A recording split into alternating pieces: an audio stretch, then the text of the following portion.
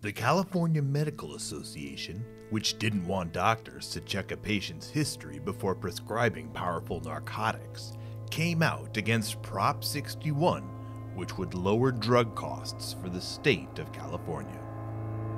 Why would doctors be against lower drug costs for their patients?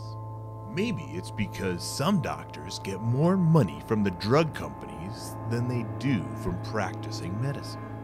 In 2015, drug companies paid over $250 million to thousands of California doctors.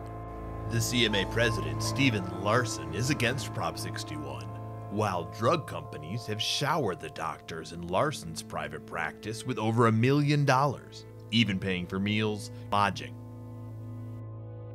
Doctors on the CMA Board of Trustees receive tens of thousands from drug manufacturers and medical device makers, but still expect us to believe they are working for patients. More than half of the corporate sponsors of the California Medical Association Foundation are drug companies. Talk to your doctor. Ask them if they work for you or some drug company.